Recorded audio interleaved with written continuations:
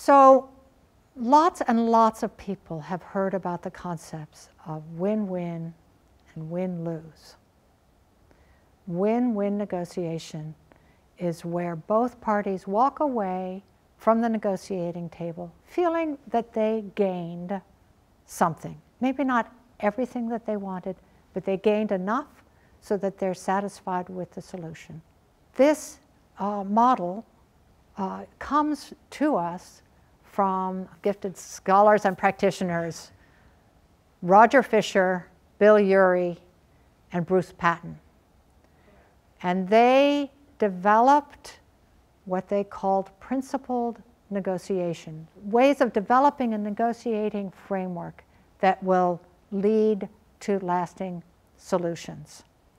Their principles are to separate the parties from the problem.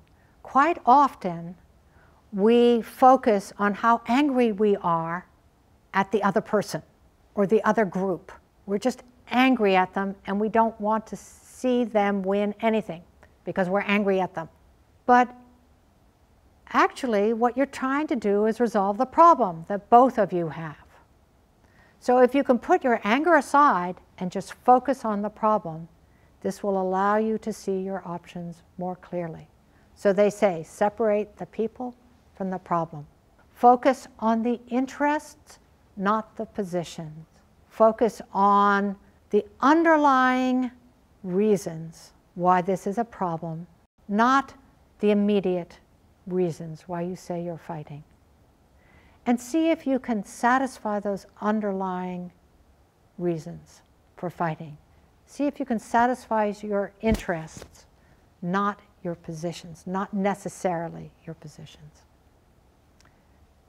Their third principle is to generate options, to think about different ways that this conflict can be resolved. Don't get stuck around a solution that's not working. Try to bring in other ideas. Reach out to other people who have had similar problems to see whether they have a solution that might work for you. Find an objective standard to legitimize the agreement. This is reaching outside to verify that the agreement that you have reached has worked for other people. And finally, understand your BATNA. Understand your best alternative to a negotiated agreement, and understand the BATNA of your negotiating partner.